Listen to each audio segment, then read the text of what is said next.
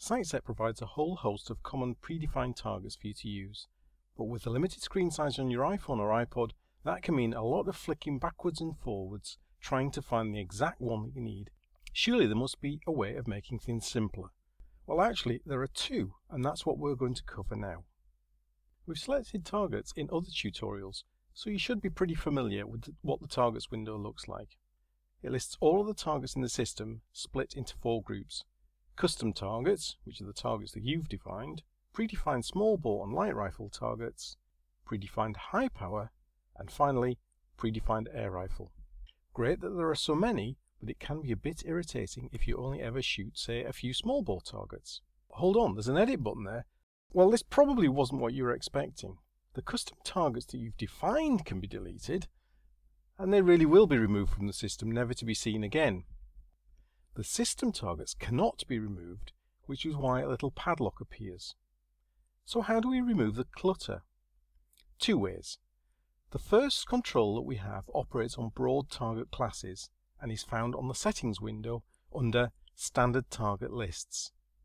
We can just flick the switches to turn off the categories that don't interest us, in this case high power and air rifle targets. And there we are.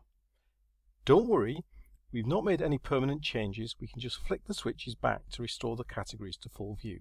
So this instantly gives us course control, but even then it's unlikely that you're going to use all of the remaining targets.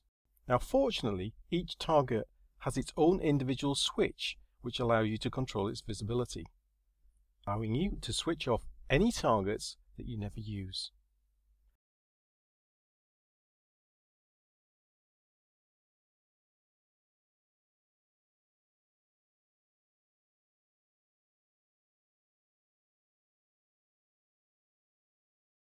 And now when we change a scenario or add a new favourite, we've only the list of targets that we actually use to pick from.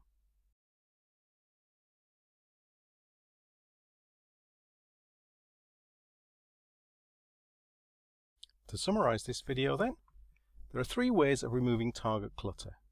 We can delete targets, but only yours, and they really do go.